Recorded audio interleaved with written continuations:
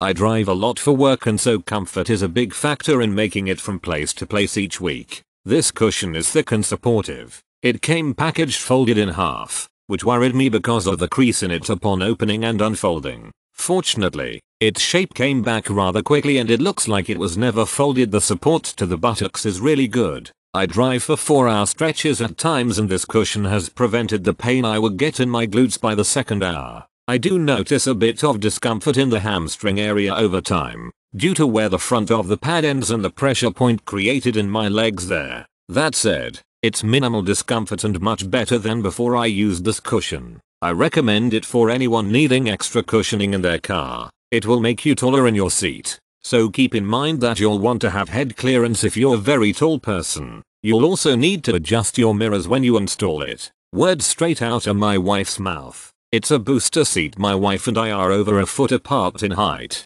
so we're always battling over the seat height in our cars. Haha. But even with the seat in its highest position, it's still not ideal for her 5-foot stature. This cushion offers a couple extra inches in drive height for my wife to more comfortably drive both our small car and big truck. The outer cover is some sort of rubberized leather material. You don't really slide around on it at all, which is good I guess. And the bottom is rubber bead coated so it will not slide once in place and sat on. The foam itself is a firm dense foam, sorta like memory foam, but seemingly more dense, but still comfortable to sit on. Size of it is about 17x17 inches, so fits quite nicely in our car overall. This is definitely the boost my wife needed for more comfortable driving.